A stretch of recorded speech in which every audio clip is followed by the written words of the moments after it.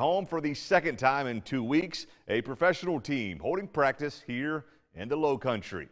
Then it was the Philadelphia 76ers. Now it's the NHL St. Louis Blues, the 2019 Stanley Cup champions, holding open practices today and tomorrow at the Coliseum.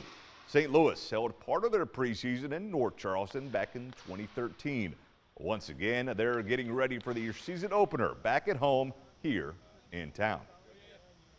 It is beautiful here, and our guys can get together here, and we could get some good practice time in, just kind of away from everything, and at the same time, just really bond and get to know each other. So it's always good. We try to do this if we can to start every year.